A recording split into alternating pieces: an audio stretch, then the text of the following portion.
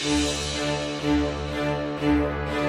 NFL star Darren Sharper must serve a prison sentence of more than 18 years following his guilty pleas in a plot to drug women so as to make them easy to rape, a federal judge in New Orleans ruled Thursday.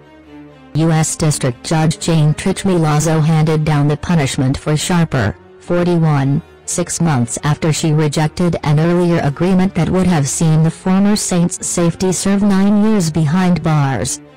The higher sentence fell within the range of 15 to 19 years that a federal probation report recommended, based in part on the sheer number of victims, 16, who came forward with charged and uncharged allegations against Sharper.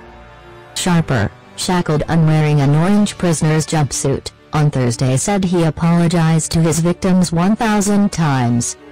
"They didn't deserve anything being a part of my heinous decisions," he said, sobbing.